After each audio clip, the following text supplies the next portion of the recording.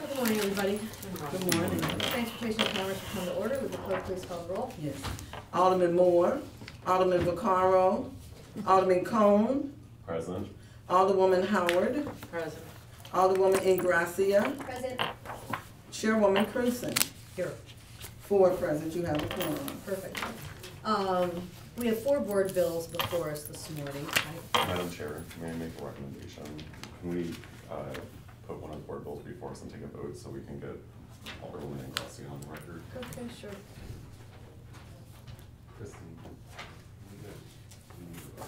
Where's the Mansis hearing at? well, so you can take on the motion Okay. All right, just put one of so the board bills before us. Okay. What we're gonna do here, if we can, is we're gonna vote to put Board Bill 253 before us, and then hopefully be able to use a previous roll unless someone objects to that approach. I do not. Okay, the chair would entertain a motion. I move that we put board bill 253 before us. Second. Would the clerk please call the roll? Yes. Alderman Moore, Alderman Vaccaro, Alderman Cone, Aye. Alderwoman Howard, Aye. Alderwoman Ingracia, Aye. Chairwoman Krewson. Aye. 4 aye votes. Perfect. Okay, thank you. There's another hearing going on that some folks have to go to. I think these bills are pretty simple. So, Board Bill 253.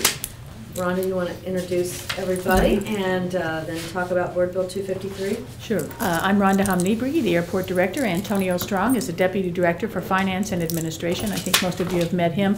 We also have Mario Pandolfo. Mario is our attorney at the airport. Rob Salorano is our manager for properties. And Jean Tiemann, new title, Jean. Assistant manager of Properties, okay. We have a changing Jean's role all the time. So this is our team, and everybody's got the ability to answer any questions. With that, I'll let Antonio present. This board bill is for the sale of .674 acres to Kinloch. This is based on a fair market value of $22,220. This will be executed by a quick claim deed to Kinloch. St. Louis and Kinloch must also satisfy various covenants and conditions during this due diligence period and obtain necessary approvals in regard to the respective obligations, including the FAA release of the St. Louis property. Now, we're 2 years into our 5-year strategic plan, and within that 5-year strategic plan was a financial commitment or initiative to obtain value from underutilized land. This is one of those situations where this is underutilized land. It is nowhere near the airport. So, like, here's the airport. This land that we're talking about is somewhere in this area. So it does not abut up to the area of the airport. So it has very little value to the airport. So for us to obtain some type of value or cost from this is excellent. So this is just part of our strategic initiative to obtain value from our underutilized land, and we would like to request your approval. And Antonio, we got this land through the noise mitigation Yes. buyout some 25 years ago, Right. or whenever it was, correct? Correct. Okay. And in addition to that, it is a very small parcel. Obviously, it's amidst other land that we don't own, so this particular little parcel doesn't even butt up to Right. some other properties that we own. It's kind of a catty-cornered in there. We also did have appraisals, fair market value appraisals completed. And there is a second bill that'll be coming up next for another similar parcel, and, I mean, not that it matters to us, but Kinloch's gonna use this to build a new city hall on it. Whether This they- one? Both of them. Oh, well. Whether they need a new city hall or not is not before us today, so there you have it.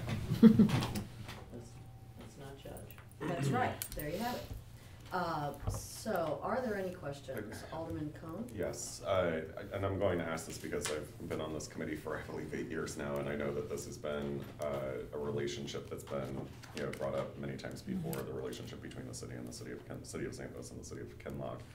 And I know some of my other colleagues who are not present today would probably be asking this question, and I already know the answer, but many of them have taken the position that if there is any land, that we just give it back to the city of Kinloch, which I know from previous conversations, because of federal requirements that we're required Correct. to have fair market value, assessments done and sell property for the fair market value. So I just want to ensure that, like, we've had that conversation with the city of Kinloch, they're aware of it, and they're in favorable agreement of this as well? Yes, we have had that conversation. They're well aware that the FAA would not approve this sale of land if we were not getting fair market value for it. So they wouldn't approve it, which means we couldn't make the sale anyway. We've had those conversations. They're well aware. They understand that. They're not pushing back on that.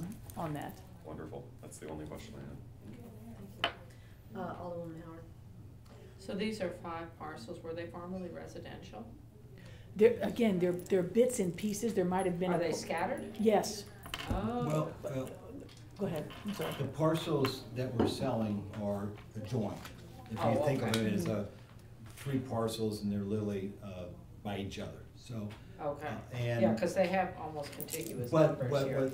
but for us, they're not considered, it's not like this is part of property But it's not that we own. contiguous with Right, the other road property that it that would we be. own. You'd have to And we have all acquire. these, Yeah. isolated little parcels, which is really difficult for us because To we gotta manage. still cut the grass and Right. we have to be worried about dumping and all the costs associated with this.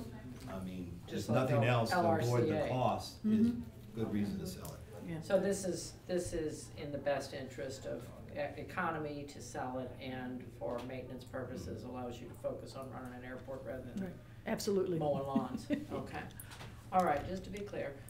That's all the questions I have, and then we're gonna realize that the price was done through appraisal, and it seems minimal to me, 22,000. About how much acres is this? It's .674. Is it? Okay. Yeah. Okay. Okay.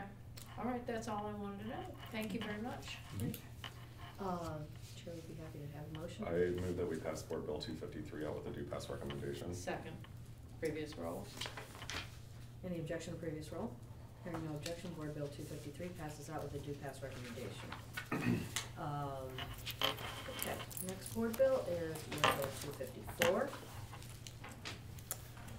As Alderwoman Krewson mentioned, this is similar. This is 1.076 acres that we will be selling to Metropolitan Church. And again, this must satisfy various covenants and conditions during the due diligence period prior to the closing. And we must obtain the FAA's release of this property. The sale amount is $43,182 based upon a fair market value and appraisal. And at this time, we would like to request your approval. Alderman Cone? I move that we, I was just Any trying to make a questions? motion to move it, no questions. Alderman Howard, any questions? This is the same situation. Yes. Okay, no questions. May I make a motion that we move, Second. move to pass Board Bill 254 out with a due pass recommendation? Second, Previous roll. Any objection to previous roll? Hearing none, Board Bill 254 passes out with a due pass recommendation. Okay, Board Bill 255. This is a second amendment to the lease agreement that the airport has with Linx St. Louis LLC. Linx is a general aviation operator on the southwest corner of the airport. The second amendment is effective February 1st and increases their premises. Linx is adding approximately 96,000 square feet of ramp space to their premises. It increases the annual rent from $90,000 to $121,919 to pay for the extra premises. There's no change to the term, which expires October 31st, 2023, and we respectfully request your approval of this second amendment. Are there any questions on Alderman Cone? No questions. Alderman Howard? no questions. I move that we pass Board Bill 255 out with a due pass recommendation. Is there a second? Second, I'm sorry. Previous roll. Any objection to previous roll? None. Board Bill 255 passes out with a due pass recommendation. Thank you. Now, Board Bill 256. We're requesting a board approval of an assignment and assumption of interest in dual customs agreement. This is consent to the city of St. Louis for Brownsville International Air Cargo to assign their interest in a dual customs agreement to buy National Gateway Terminal. Right now, the city and BIAC have a dual customs agreement in place wherein BIAC has the rights to set up a dual customs facility at the airport for United States Customs and United Mexican States Customs agents to inspect customs bound to and from Mexico.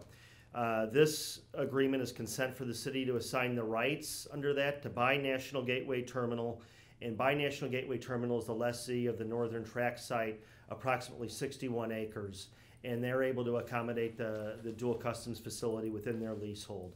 We're requesting board approval of this consent. Any No questions? questions. Alderwoman Howard? What is this being used for now? The Northern Track right now is under construction. It's under lease. It's the old Boeing facility on the Northern Track, and it's these buildings right here. And right now they're just getting ready to start construction and to begin remediation of the site. And that'll For be used. Brownsville, or we're doing that, or you're doing that?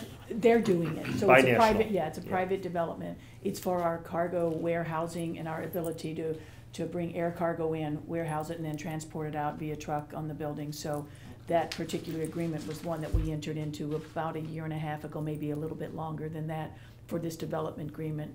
It's a 3-phased agreement over 40-year lease, 20 with 2 10-year options. So we were initially going to have this over in the Cargo City area, which was just to the east of where Southwest Terminal is, but it makes more sense to have this in the development that's in the larger portion. So So this is a lease agreement, correct? it's an amendment to the, Assignment. assignment, yeah. I'm not sure I understand the assignment. You want to explain, Jim? We first entered into an agreement with a company called Brownsville International. We call them BIAC. And really it was, if he could get dual customs to come here, a pilot program to the federal government, if we could get that he would have certain obligations. One is to build the facilities that he would need to house this, and he would then have these rights and this would be triggered by the pilot program being established. Meanwhile, he decided to, this same principal, Ricardo, decided to go forward, even though before the pilot program, he believed and he could get cargo coming in here, and he wanted to enter into a long-term lease, so he created a different company. The company did not have the rights to buy national, not the rights to do dual customs, but to do cargo in general.